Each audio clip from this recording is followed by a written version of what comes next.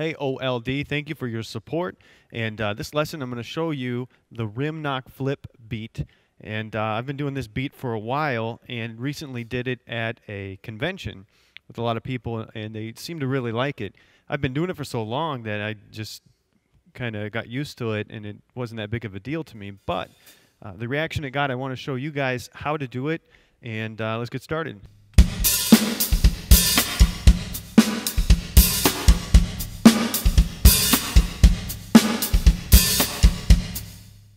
For this trick beat, you'll need to get good at the rim knock flip. Rim knock flip, we're holding traditional in this beat. So if you don't know how to hold traditional, it's in between your middle finger and your ring finger.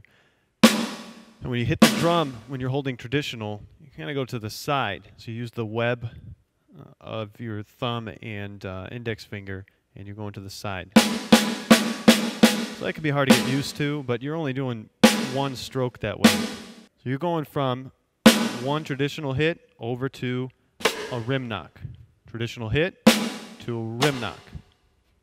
Now that transition, if you look in the overhead cam, you just go from here, you move your stick over like this. There's really nothing fancy about it. Now a normal rim knock, you'd want to find that sweet spot on the stick because depending on where you hit, it's going to sound different.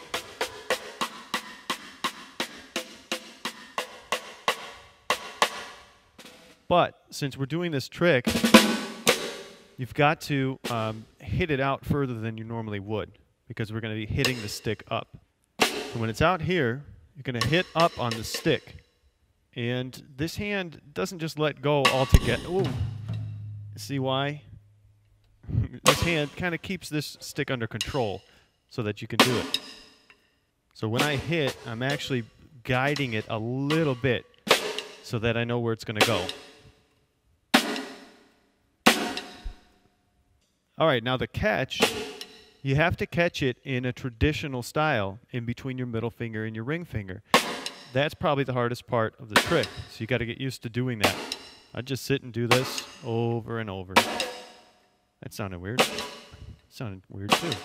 All right. Another way you can practice that is just in the open air. You're just hitting it and catching. Or you can practice just throwing it. That's a little harder. So once you get that, the beat is 1 and 2. And then here's where you got the rim knock. So let's just take that slowly over and over. 1 and 2. Traditional hit. And a 3 and 4. And close the hi-hat on 4. Practice that over and over.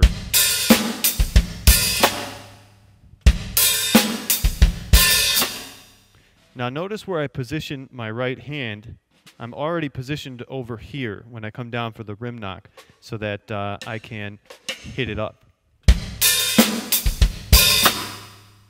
Now, and is going to be the hit for and you're going to do that with the bass drum. And 1's going to be on the bass drum as well, so practice that sequence over and over.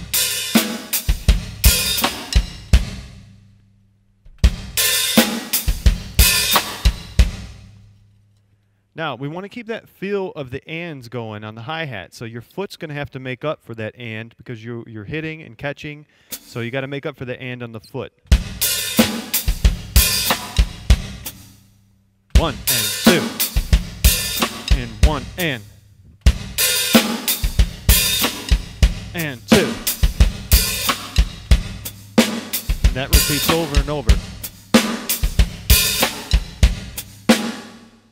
So it'll be snare, and then the rim knock flip. So after the traditional snare hit, 4 is going to be the rim knock.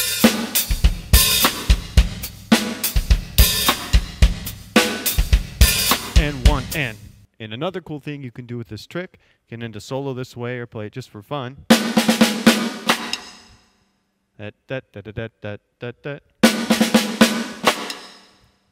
I hope you enjoyed this lesson, and thanks again for supporting OnlineDrummer.com. I'm Nate Brown. Keep drumming.